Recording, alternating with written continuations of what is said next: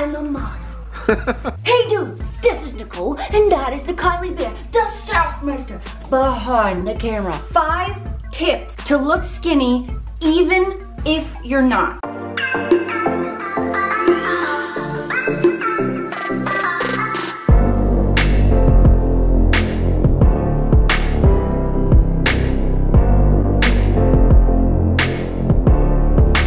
So the friends, I have lost 130 pounds, but I do have loose skin and I do have a little bit of belly fat. So I've learned some tips and tricks on how to look skinny pretty much instantly. So even if you have some flaws or puffs that you wanna, or jiggles that you wanna hide, immediately you will look better.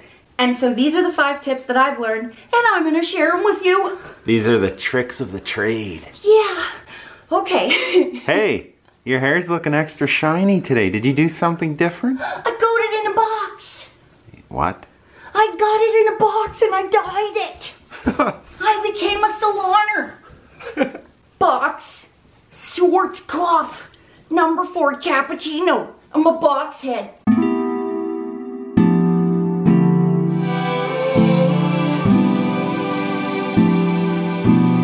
Wow. Number 1, self-tanner. There's something about a tan when I put one, a fresh self-tan on, or when I go outside in the sun in the summer and get a tan, I instantly feel more confident, and I always find that I look way more fit. It's almost, and way more slim. It's almost like the color emphasizes all the good parts of my body and sort of like hides the stuff that I'm not a fan of. So I've discovered, I've been trying a whole bunch of self-tanners lately. This is the one I have on right now. This is the Beauty by Earth.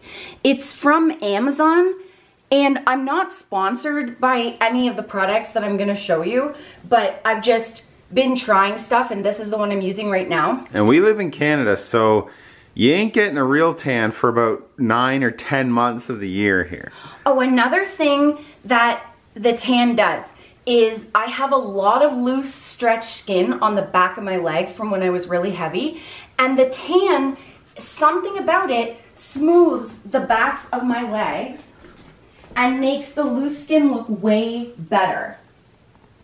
It also just makes my skin look smoother. So any flaws, it sort of hides. And any like freckles or imperfections, I have a lot of freckles and acne scars that are faded on my face, and the tanner seems to cover it up. And she's been trying a lot, let me tell you folks, because I've had to smell them for weeks and weeks and weeks. So when she says which ones work and which ones don't, I've smelt them. The sassy is sacrificing his nose so I can find the best self-tanner. Okay, so this is the one I'm using right now.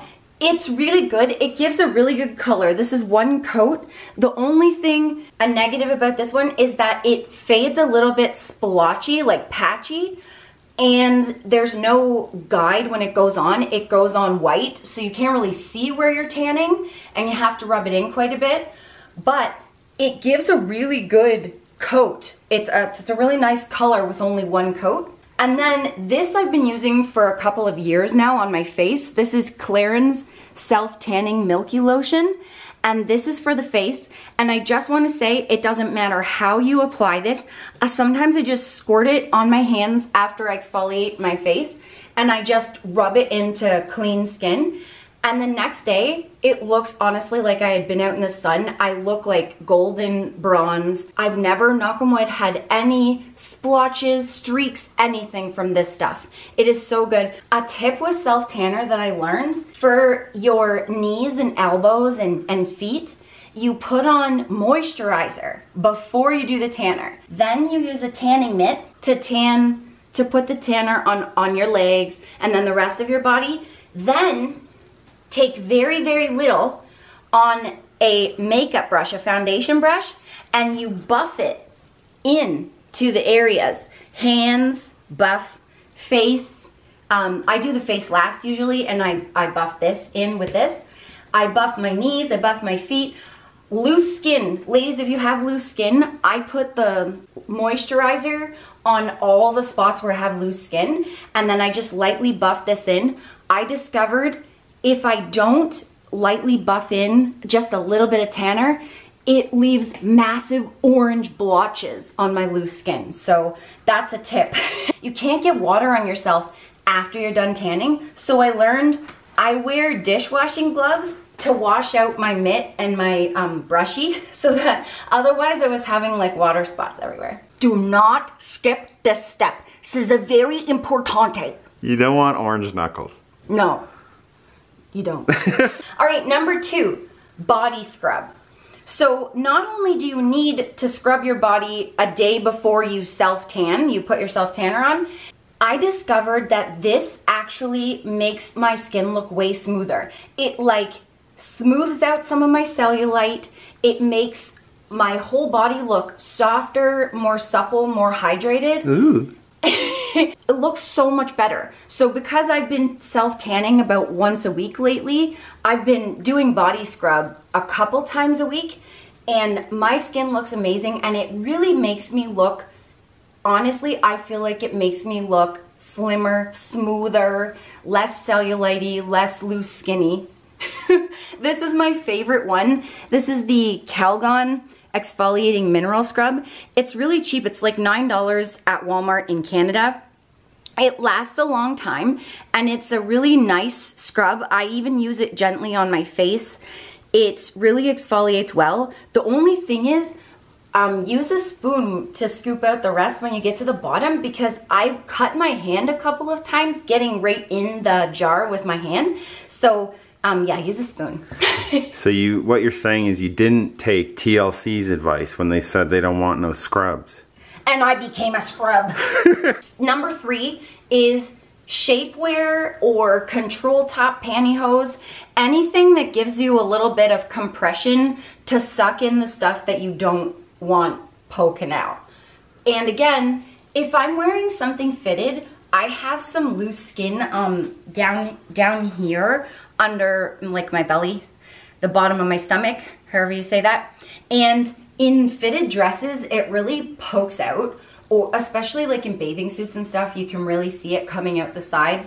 So if I'm wearing a fitted dress or a romper, a jumpsuit, anything where my loose skin is gonna look really weird, I put shapewear on or control top nylons, whatever.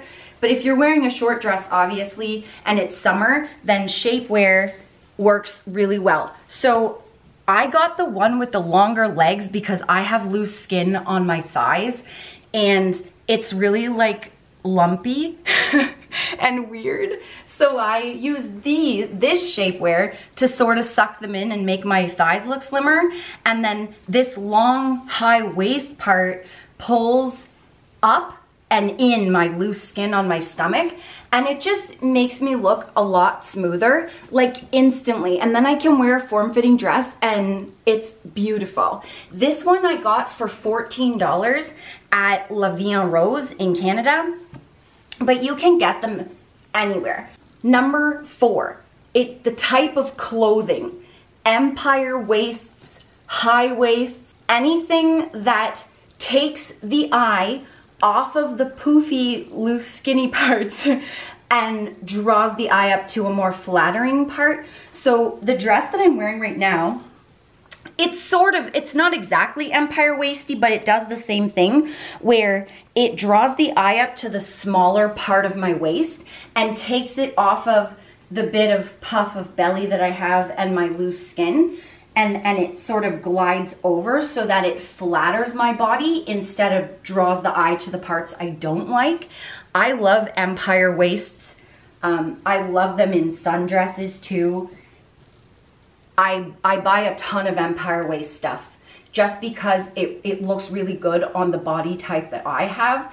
And when you have a flowing skirt like this on the dress, it also hides the loose skin on my legs because, like I said, it's pretty lumpy up there. And you're not at all worried about the empire striking back? Some days, not every day, just, you know. That's good. 3/4 of the time. This is going to be a shock to you because it was a shock to me. Bodysuits. I thought only really small, skinny, fit girls could wear bodysuits. Guess what? Bodysuits make you look instantly slimmer because it's a full body suit, so it's acting like a shapewear. It's pulling in and up your belly, tucking it in, and it's actually showcasing the smaller, the narrower part of your waist. So I've been wearing bodysuits a lot with high-waisted jeggings, and the high-waisted jeggings and the bodysuit, you almost don't even see my loose skin at all. These are really, really good. And I find if I'm a size medium usually, but if I get a large, then the bodysuit doesn't pull. You're not like yanking it all day. It feels more comfortable to be a little looser. And then this is just an example of a high-waisted skirt. So I love these because, again, I just have loose skin on my legs, loose skin on my belly, and a bit of belly fat. And so this high-waisted paper bag skirt, it does the trick to hide all of that. It looks denim. Hank, eyeball roll at sass. Your dad's getting sassy again. Paper bag. I might be old, but I know what a paper bag feels like. Ladies, friends, help me. This sassy, like, I have to be always on sass guard. You can't stop the dad jokes, don't even try. Sass duty every single day. Always on sass guard. You know, like static guard, but I have sass guard. I need to invent a bottle. Yeah, spray bottle. Yeah. All right, let's tell him the number 5. Get it? High heels. All right, so let me tell you about something. My calves have always been something that I don't like. They've always been big, and even after I lost the 130 pounds, I still have to wear wide calf boots because my calves are just bigger. I don't fit. A lot of skinny jeans are snug on the calf part, so that's why I love jeggings so much, because anything stretchy or wide calf is good for the colas. Anytime I wear high heels, I notice my legs look so much better. It showcases the muscle in my calves, and it draws the eye away from how thick they are and makes them look more fit instead. I'll show you guys. So now you can see I got the heels on, legs look slimmer. I got the tan on, looking smooth. I got my body scrub on 2 days ago, looking smooth. I got my Empire waist dress, looking so smooth. I couldn't think of another word. And I had the shapewear on underneath. So as you can see, it really smooths out that puffy bloat belly that I have going on today. And I'll just show you. Ah, okay, you have something underneath, okay. I'll just show you. It goes all the way up here, the friends, so it's very high-waisted. And the legs actually, they'll go down really low if you want them to. But because I'm wearing a shorter dress, I just pull them up, and you can't even tell because of the way that the dress flows. And if you can see where my loose skin is here, it's this bulk. The shapewear pulls it up and in, so it's much more smooth and it's not lumpy like it normally is. You can walk in to places. Yeah, that's me. You'll never know I lost 130 pounds. You'll never know I'm bloated. Yes. You'll never know I'm not a professional dancer. Though that you might know. They'd be shocked to know I wasn't. Hold on, I gotta adjust the camera. You're like 3 feet taller. Okay, good. Did you like that? Hey, it's Nunny. Hi, Bob. You saying hi to the friends? Say hi, friends. Say hi, buddy. I was sleeping and my face is mushy. 5 tips that make you look skinny, even if you're not. If you don't have the perfect body, do these. You'll love it. You'll notice a difference immediately. You'll feel good. You'll feel like a 10. Thank you for watching. Hope you enjoyed it. Do the stuff. Get the bells, get the likes, and get on Instagram and TikTok at the Colettes. Got it? Good. And yell at Sassy in the comments. Tell them, Sass, we're getting sass guard on ya. Thanks so much for watching. Hope you enjoyed it. Watch this. Peace out, dudes. I got a tap for ya. Whoa. Yes. Have a great day. Peace. Hello? Oh, it's hopping like a frog in my fancy shoes.